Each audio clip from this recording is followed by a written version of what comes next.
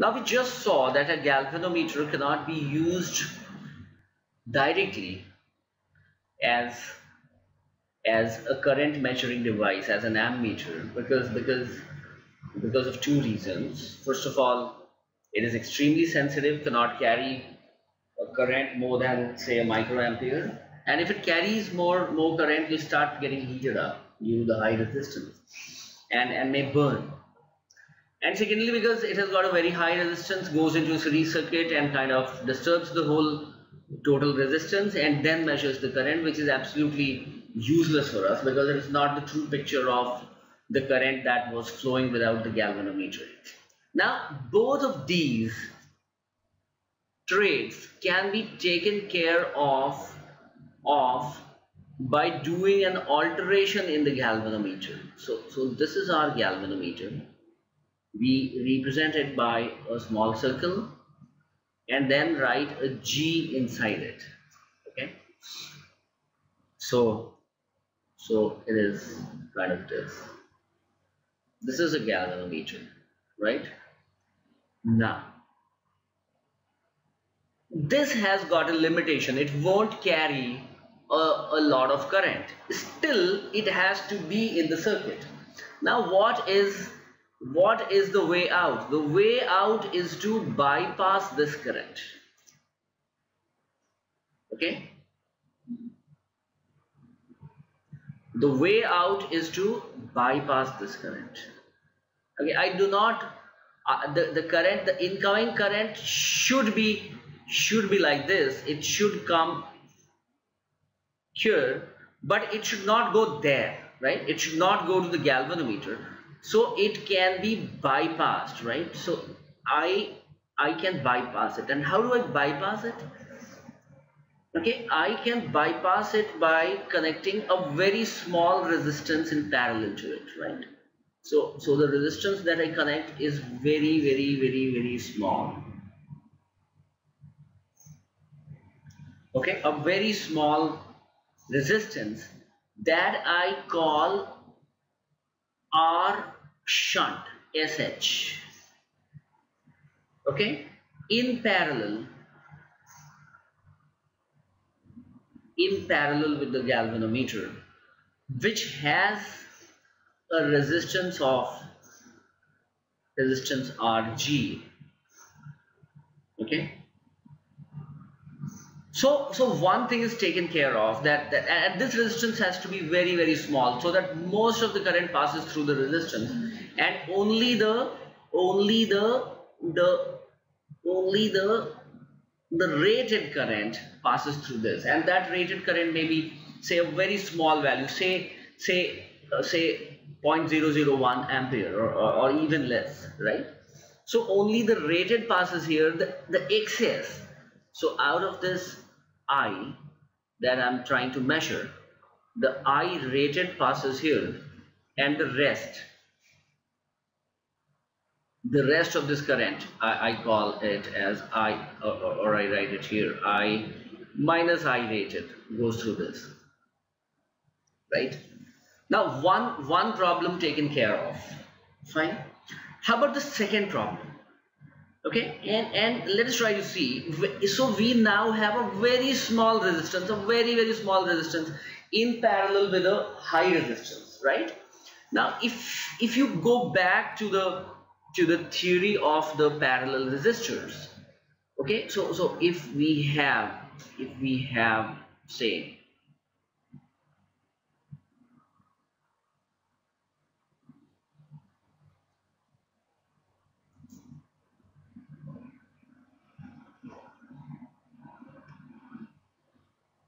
say if I have a parallel resistor, right? So we had seen that its equivalent resistance is given by, if say this is R1, this is R2, then the equivalent resistance R is given by R1, R2 upon R1 plus R2, right? This is the equivalent resistance. And we had seen one more thing, the equivalent resistance is smaller than the smallest resistance that you have, even if there are 10 resistors in parallel. So let's take an example. So suppose if I have this resistance as 1, this as 3, then R comes out to be the product of these, which is 3 upon 4, which is less than 1, which is lesser than the least, right? Or say I kind of use two other values. Let's say a very small value, say zero point 0.1 and say 5. Okay, so what is R? R is 0 0.1 into 5 upon 0 0.1 plus 5. Okay, so that is 0.5 divided by 5.1, right? So it is less than 0 0.1. Okay, 0.5 upon 5.1 is actually less than 1. Okay, so 0.1 divided by 5.1 is about 0.019, right? So it is about 0.5 divided by 5.1 is about 0.098. I'm sorry, 0.098 ohms, right? Now that is definitely less than 0.1. So what have we done? Since we have put a very small resistor here and it is in parallel with Rg, so the net resistance of this combination, which is actually going to be put in the circuit, and the circuit is going to look at this resistance as the parallel resistance of both these, that will become a very small value, at least smaller than this RSH. Okay, so both these things are taken care of in one stroke by this modification. So what does RSH do? RSH diverts the current in excess of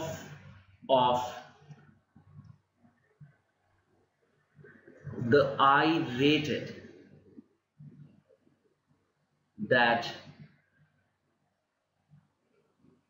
flows through the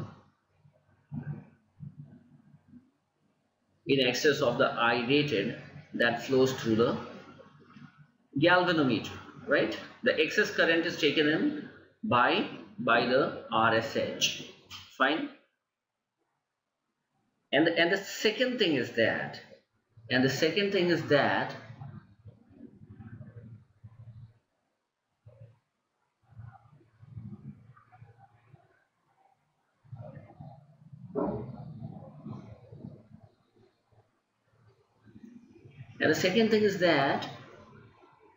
RSH in parallel with the galvanometer reduces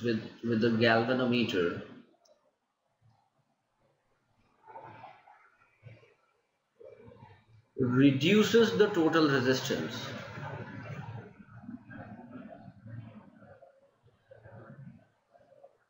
to a very small value,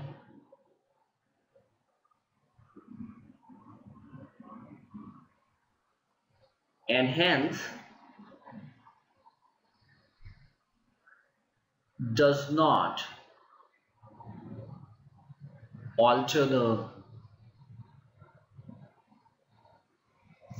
resistance of the circuit much, right? Of the circuit much. So both these things have been taken care of in one go, right? Fine. Now let us try to solve a problem. Let's say look at a problem like this. So let us try to solve a problem like this, right? So the problem says that we have a galvanometer with a coil resistance of 15 ohms, and the meter shows full scale deflection for a current of 4 milliamperes.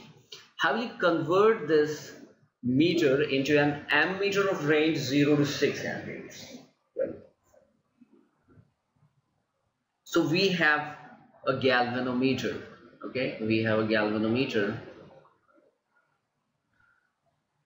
with with a with a coil resistance of 15 ohms, right? So this is my galvanometer, right? And Rg is 15 ohms, okay? And it has a full scale deflection, okay? FSD is normally a conventional short form for full scale deflection. So it is 4 milliamperes, right? And what do? You want to, so I have taken into account this data and this data, fine. So galvanometer with a coil resistance and the full scale deflection of 4 milliamperes. How will you convert this into an ammeter of range 0 to 6 amperes? That means I want my incoming current to be 6 amperes, right?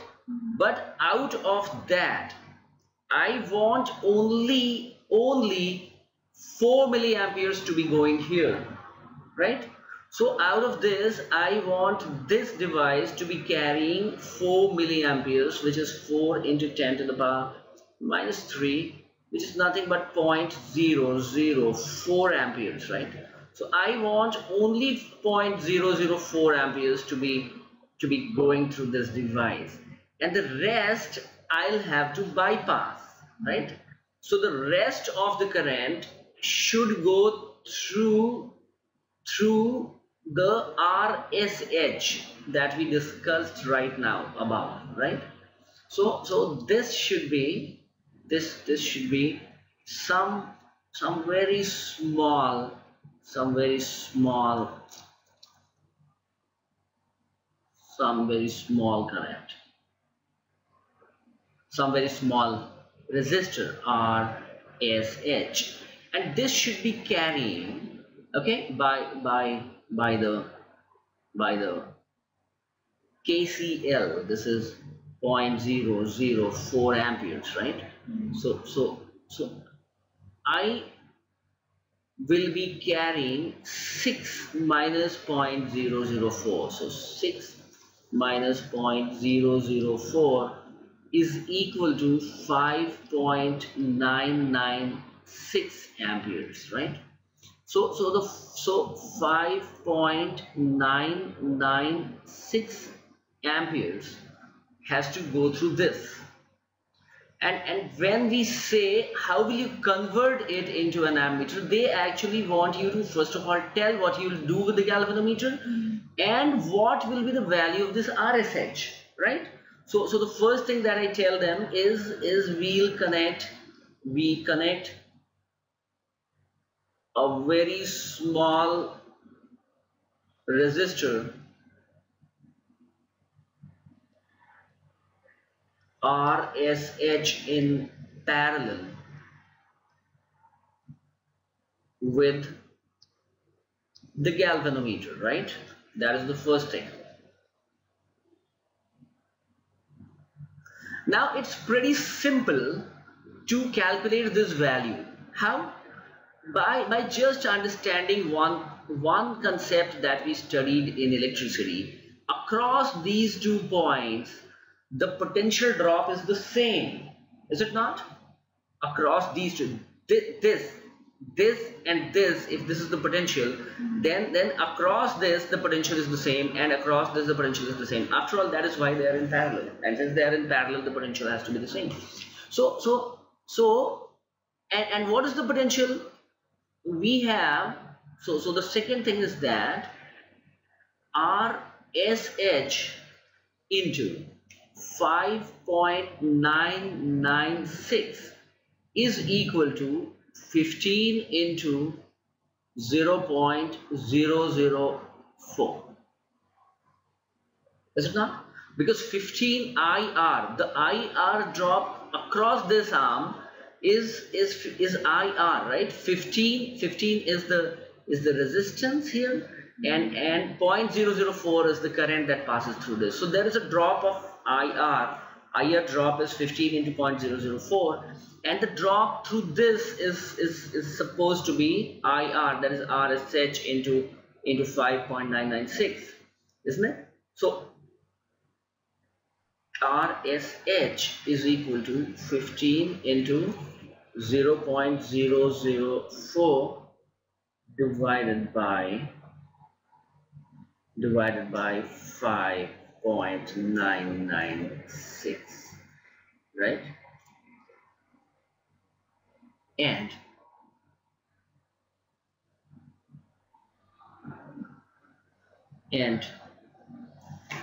I can run the calculator.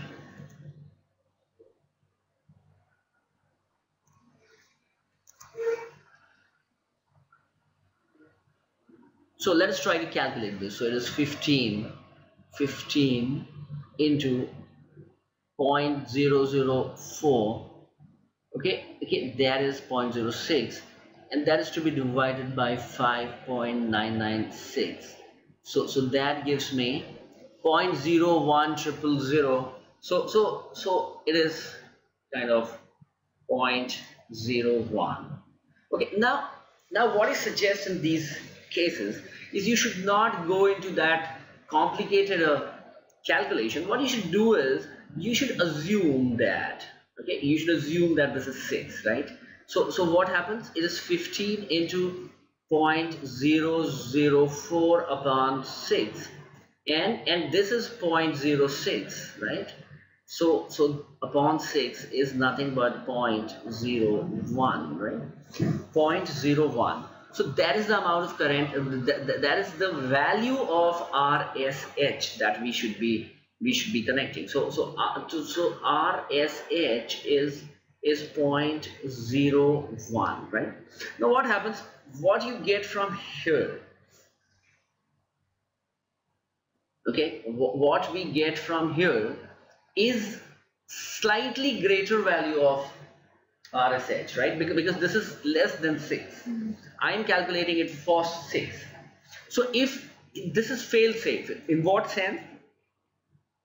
In the sense that if I keep this resistance smaller than the intended one, okay, smaller than what comes from here, more current will be diverted from here, okay, and this will become lesser than 0.004 amperes. So there is no design flaw in the sense that it may be carrying, say, 0.00399 amperes of current, right?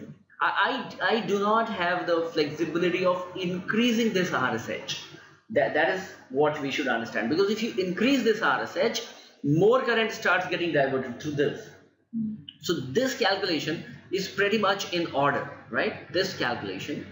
So this calculation is pretty much in order. So the value of RSH that you'll be applying connecting across the galvanometer is this, and that will work fine when you are measuring a current of 6 amperes. And we very well know that it will be introducing a resistance that is less than 0.01, which is pretty good a value. So the net resistance of this is 15, and 0.01 in parallel is this, right? So this is less than 0.01 ohms. Had I introduced the galvanometer directly, it would have straightaway given a resistance of 15 ohms. From there I have reduced it to 0.01 ohm. A fair enough thing to do, right?